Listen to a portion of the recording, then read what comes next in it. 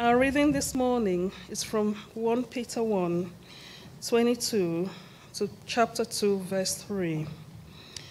Now that by your obedience to the truth you have purified yourselves and have come to have a sincere love for your fellow believers, love one another earnestly with all your heart. For through the living and eternal word of God, you have been born again as the children of a parent who is immortal, not mortal.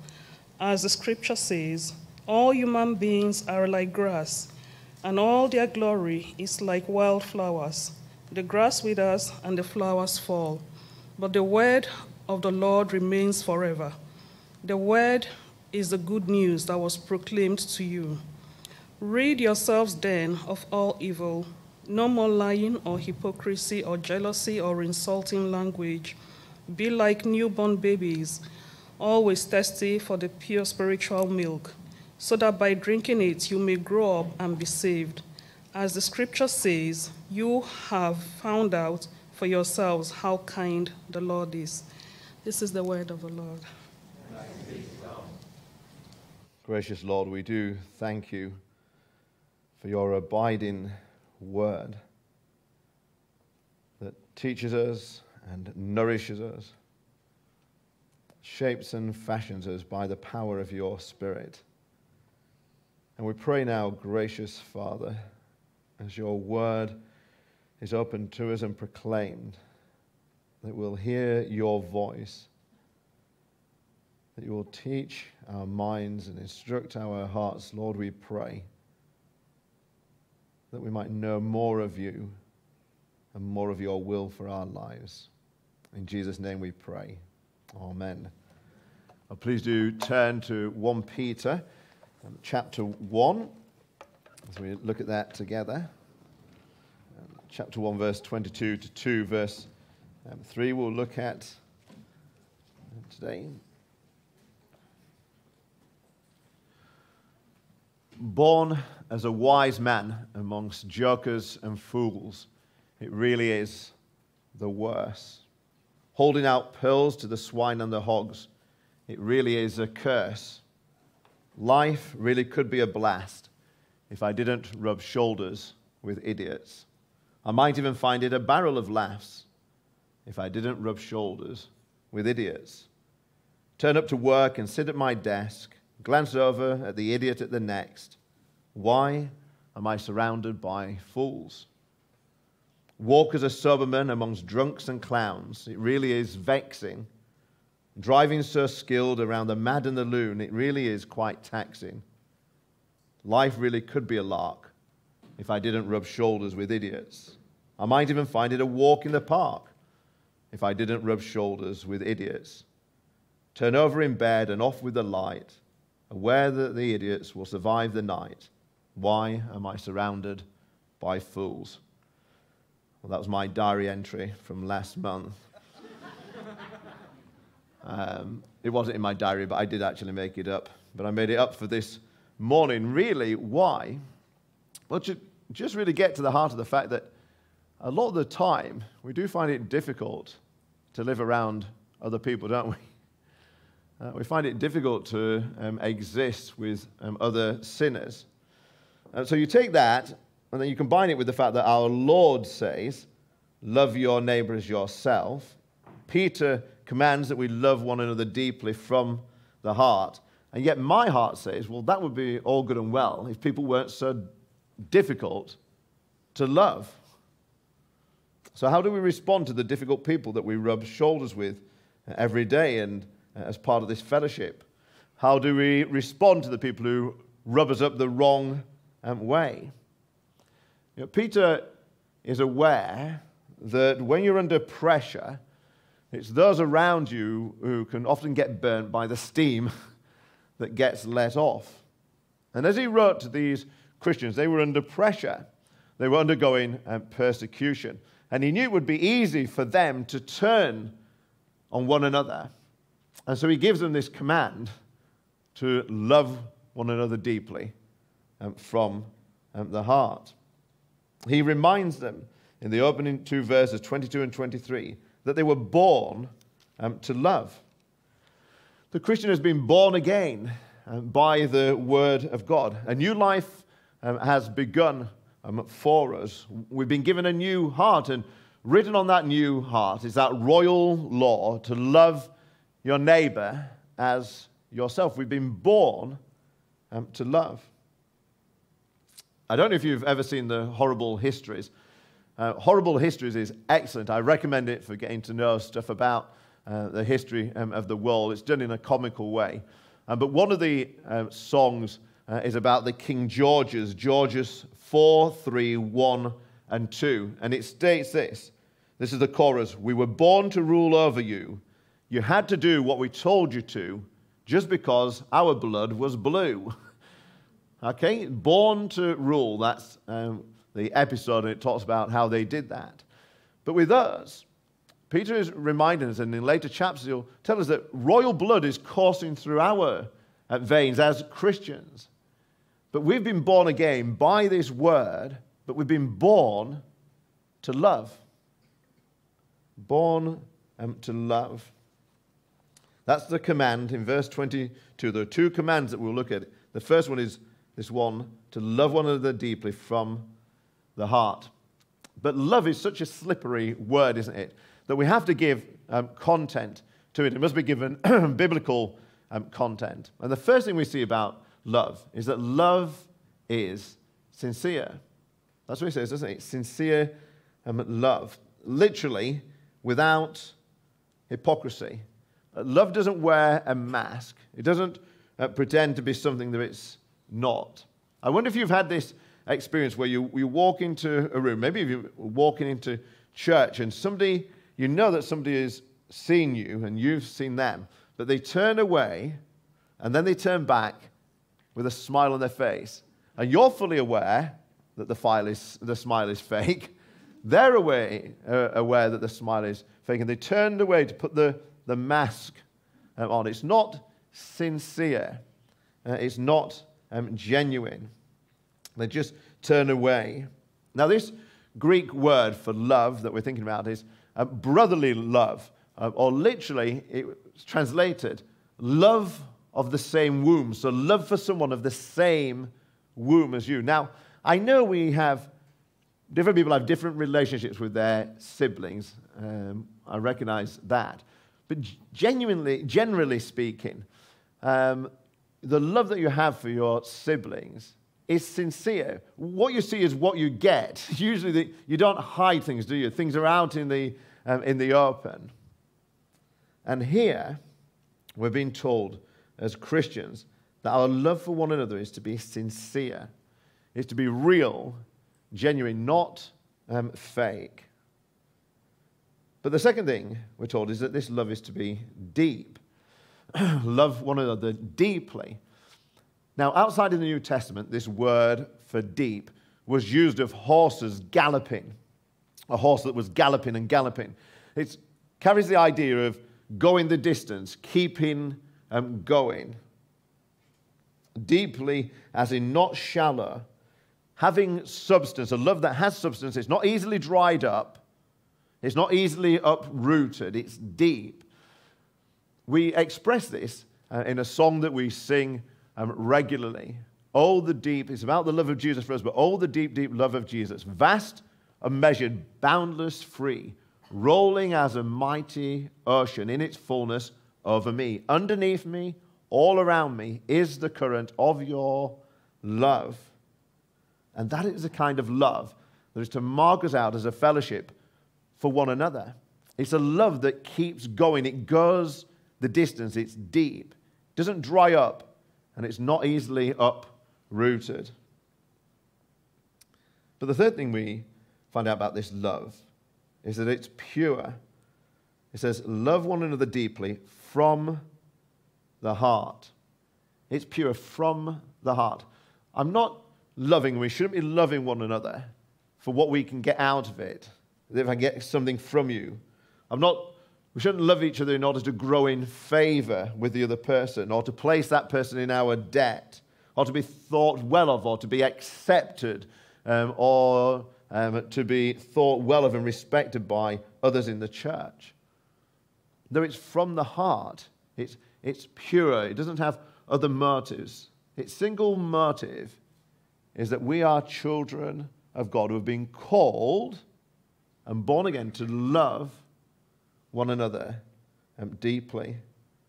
Our love is to be pure, not polluted by self-interest, not polluted by seeking self-gratification. It's to be a pure love, a holy love. You see, our love for one another shouldn't be fickle. It shouldn't be frail. It shouldn't fail. Because the word that gave birth to this love is none of those things. This kind of love that we're talking about, to really live it, we recognize that it's demanding. We recognize that it will be draining. But what Peter reminds us of is that we've been empowered to love in this way. Verses 22 through to 25, he says we've been released from that which entangles, verse 22. We've had our souls purified, having purified yourselves, or having our souls purified through obedience to the truth. God's truth clears out our souls of the sinful baggage so that this pure, sincere, deep love can filter down into our hearts and flow out to other people. We need to be disentangled of sin in order to love in this way. One of my favorite cordial syrups is elderflower. And when I was at college, one of the lecturer's wives made me some and she brought it round. But then when I looked inside the bottle, it was just full of bugs and bits inside. Now, the lecturer was German, his wife was German. I guess it wasn't a problem to them, but obviously as a Brit, I thought, we've got to get these bugs and bits out. So I tried to filter it out, and I tried to use one of those coffee filters, but the syrup was too thick, and then I used a sieve. And I managed to get all the bugs and bits out so I could enjoy it. And what Peter is saying here is, look, the Word of God purifies us. It untangles, it filters out the sin so that we can love in the way that God has called us to love. Well, let me put it another way. We have 3 of these in our house because we have 3 children. We seem to get 3 of everything. It's a drone. Okay. Now, this drone is supposed to fly, but as you can see, it's not doing a very good job. It sometimes flies, but what happens is it goes around the house and the children do some flying, but then the 4 blades, one of the blades will get a bit of fluff or a hair on it and get tangled up. And as soon as one of the blades is tangled, it can no longer fly. It can no longer get off the ground. It can no longer go up in the air and be directed in the way that you want it to be directed. And so it is with our love for one another. If we're entangled, and we're going to come on to think about some of the things that entangle in chapter 2, verse 1. If we get entangled by those sins, we cannot love, our love cannot fly and soar in the way that it should. But the Word of God purifies us all. The Word of God untangles us from those sins so that we can love one another. There is so much that pollutes us so that the stream of love cannot run clearly and out to refresh others. Bitterness pollutes the waters. Self-centeredness poisons that love and chokes it out. Anger spoils what we intend to be. But God's truth disentangles our hearts so that we can love one another sincerely, deeply, and from the heart. But here's another thing. We're recharged by that which endures. We're recharged by that which endures. I don't know if you noticed, but really there are 2 seeds in this section of 1 Peter. There's the perishable seed that produces human life. Verse 24, all people are like grass, and all their glory is like the flowers of the field. The grass withers and the flower fall. So we're born to die. And we come from perishable seed. That is our destiny as humans. But in contrast to that, in verse 23, there's the imperishable seed of God's word. See, when that seed takes root in us, we're reborn to love, and we're continually recharged to love as God intends us to be. So when we're talking about this love cannot be generated from within us. And we're not trying to say that love out of a dead, cold, lifeless heart, which is what we would be without the rebirth that comes through the Word and the Spirit. But no, we're loving, we're empowered, recharged to love through the Word of God. This imperishable Word of God brings about an imperishable love. This imperishable Word of God brings about an imperishable love. Now, Peter, even in chapter 1, he spoke us so much about, he loves this imperishable truth. In verse 4, it says, our inheritance isn't perishable. Verse 7, our faith isn't perishable. Verse 18, the ransom by which we were purchased is not perishable. And now in verse 23, God's word is not perishable. What's the point? Well, the point is this. Peter is saying what God does endures. What God starts, he finishes. What God does lasts eternally. And that includes the love that is given birth by the imperishable word. We're to love one another deeply from the heart. Earthly love fades and fails, but the love brought about by God's word endures and empowers. Now just ponder this, because it's a real powerful connection. The imperishable word produces new life in us, and it also produces an imperishable love for fellow Christians. Now, therefore, there's a direct connection, and we're going to think about this more, between our understanding and reading of God's word and our love for one another. True brotherly love that is sincere and not superficial, that goes the distance, doesn't give up, that is pure and not polluted, ought to flow as a result of God's imperishable word planted in us. So Peter says, look, as Christians, you've been born to love, you've been empowered to love, and now you must grow in love. Chapter 2, verses 1 to 3. This word that grows us never goes out of fashion, and it keeps us from doing the things that are contrary to love. Did you notice all those sins in chapter 2, verse 1 are relational sins? They're things that damage love for one another. Here's how you stunt the growth of love. You stunt the growth of love by being cruel, by being a cruel individual. If you're a Christian, you must strip yourself of these 5 things. Get them out of your life. Malice, deceit, hypocrisy, envy, slander of every kind. These 5 things, they're out of style. They no longer suit you as one who's been born to love through the imperishable word. Put simply, Peter's saying, look, it's time for a new wardrobe change. Time for a change of wardrobe. So what I'm going to do now, just for a few minutes, I'm going to hold up these items of clothing that Peter mentioned. I'm going to hold them up to you. And I want you to mentally just say to yourself in your head, look, that no longer suits me. That doesn't look good on me. So here's the first. Look at this shirt. It says malice in the label. Malice is that desire to hurt someone with your words or your deeds. It's like malice is a little smoldering, like a little fire of resentment that lives inside you, that wants ill for another, that causes you to lash out in your thoughts, words, and actions. And my friends, this shirt called malice It has such a tight collar, it chokes out love.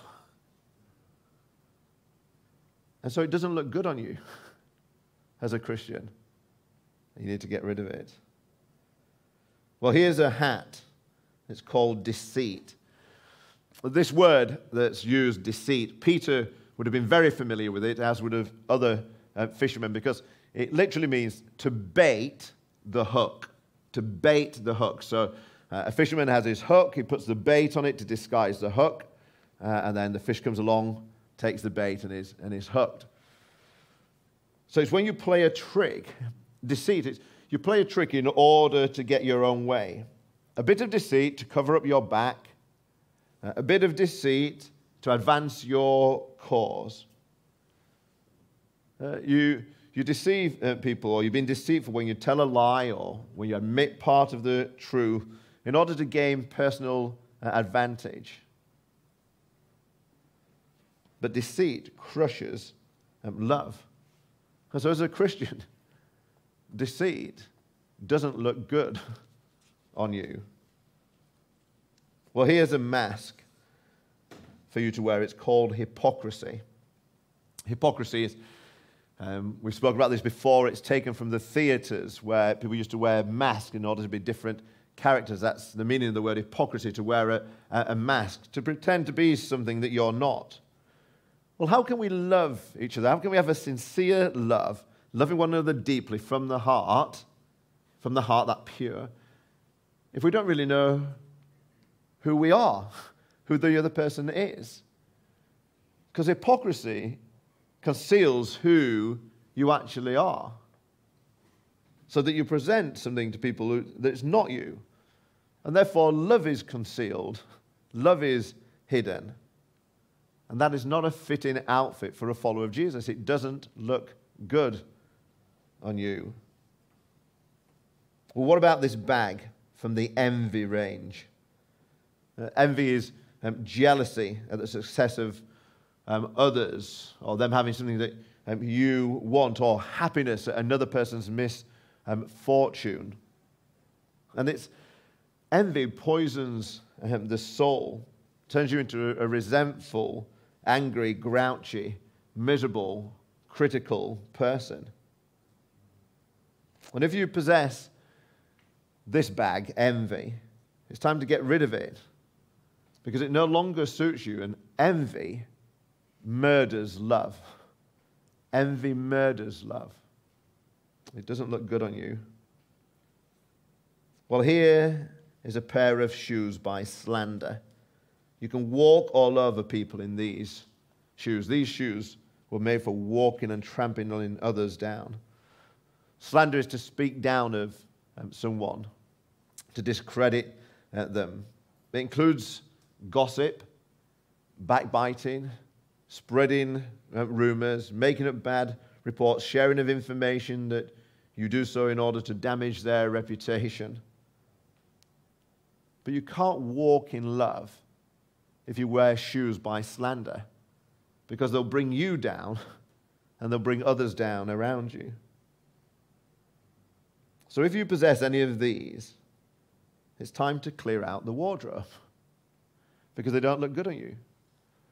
And it's time to start shopping at Christ store, where the designer label is love, because love does look good on you, and it never goes out of fashion. So how do we nourish the growth of love? Well, we do so by craving pure spiritual milk. As Sam said, craving is that idea of longing after, desiring, needing something, knowing that it's a necessity, that it's vital to you. And here we're told that we're to crave pure spiritual milk, the Word of God. So does your life demonstrate that? Do the priorities of your day manifest that you crave pure spiritual milk, the milk of God's Word? Because Peter is making it clear that there's a direct connection between longing for God's truth and growing in love for God's people. They're connected together.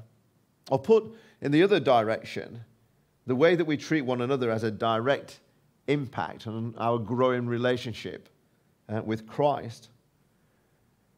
Because if we harbor these relational sins and wrong attitudes, they hinder our spiritual growth. They're like junk food for the soul. They spoil our appetite for God's word. So that instead of growing, instead we're stunted. Let me put it this way. The pure milk of God's word turns sour in the heat of an unkind heart and fierce tongue. Let me just tell you a reality, a fact. And I know Melvin, who's been in ministry for a long time, will testify to this. When you go to somebody who has these sins in their heart, when they're deceitful, malicious, hypocritical, and that marks their character out. And if they claim to be a Christian and you ask them about their reception of God's word, if they're being honest, it will always be very, very low. Or a superficial reading of it. Because they don't crave the pure spiritual milk. Because the pure spiritual milk is in contradiction to the way that they want to live. And those sins just sour the taste so that they don't like it, they don't want it, they don't desire it, because it holds up a life that they don't actually want, because they want this kind of life instead. You see, if our daily diet consists of malice, deceit, hypocrisy, envy, and slander, you can be sure that the craving for God's word will be diminished greatly, because we're filling up on junk food. And as long as we do that, then we don't grow spiritually. Even if you come to church twice on a Sunday or a part of a midweek Bible study, those relational sins will choke off the word of God in our lives. You see, it's interesting how Peter draws these together, doesn't he? Love and truth. We're people who live in truth and love, and we're to grow in truth and love. We've been born again of the imperishable word of God in order to live a life of love. We've tasted and seen that the Lord is good, and that pushes us out in good deeds towards others, and it brings a sweetness to our love for others as we've tasted and seen that the Lord is good, the one in whom there is no deceit or malice or hypocrisy or envy or slander of any kind. And then we learn to love as he loves. So this morning's passage is calling us to grow in truth so that we can have a deepening love. But it's calling us to a deep love in order that we can have a greater desire for the truth. So brothers and sisters, this love that we've been speaking about, this love that endures as the word of God endures. Therefore, let there be sincere, deep, and pure love. May it abound amongst us as the word of God is honored amongst us. Let's pray.